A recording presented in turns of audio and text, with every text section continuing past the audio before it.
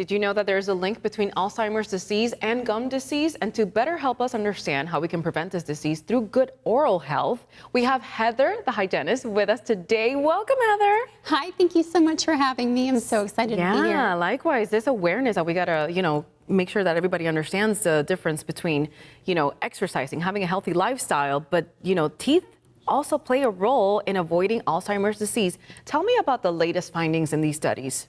So they have discovered that there is 11 different bacteria in our mouth that can cause periodontal disease. And over half of Americans have this disease, but no one's talking about this. Now we can do a simple saliva test to determine whether or not you actually have the marker. So early prevention is key. I understand that, insurance may not want to cover this diagnostic test, but it's not a lot of money. And don't you want to know if you have a marker for this? Yes. But there's also diseases such as diabetes, pancreatic cancer, colorectal cancer that we are able to see on the simple saliva test. That's it, just a simple saliva test at the dentist office, right? At the dentist office, and I honestly don't know of any other dental office in the area that does this kind of holistic care, because if you have disease in your mouth, you have systemic disease. There is not a magic fence that stops the bacteria from our mouth from getting into our other organs. So I really want people to understand that you can eat clean all that you want. You can exercise, but if you have disease in your mouth,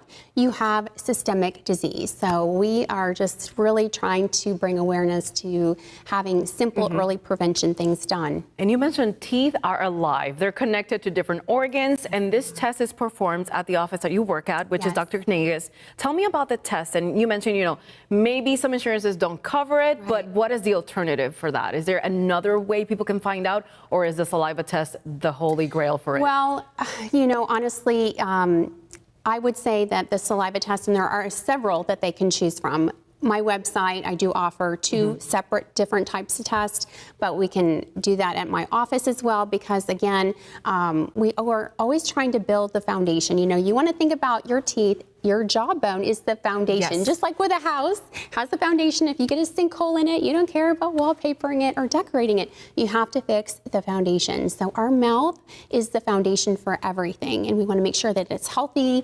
And the way that we can test for these 11 microbes is through the simple test that we can perform at our office. I know that you love educating the public about the importance of keeping good oral health. In fact, you wrote a book, Dentistry for Dummies. Tell me about that.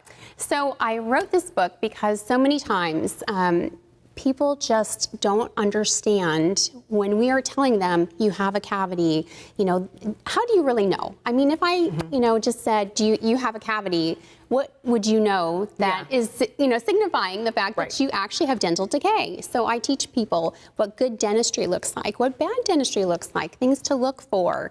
And thankfully, I happen to work for the best cosmetic dentist in all of Tampa Bay, so I just love our office. But it is so important to be educated, because if you are educated, you can make better decisions for your health. Better decisions, including perhaps even diving into your line. You've created a care line and it's, you said, safe and clean as well. Tell me about that.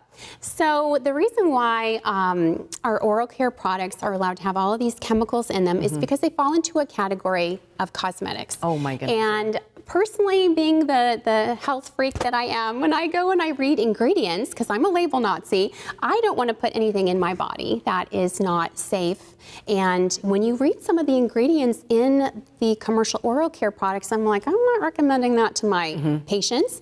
So I came up with a safe and effective oral care line. I've got nanohydroxyapatite, which is really fantastic for remineralizing teeth. I've got all kinds of natural things in there that you don't have to worry about being labeled as harmful. I love that. And in fact, we have a deal for our viewers right now. Thank you, Heather, for coming to the show. To take advantage of that 35% off Simply Silver mouthwash, the entire line, you can log on to your screen right now, simplysilvermouthwash.com, using the code ABC35. This is good throughout the month of November. Thank you again. Thank you.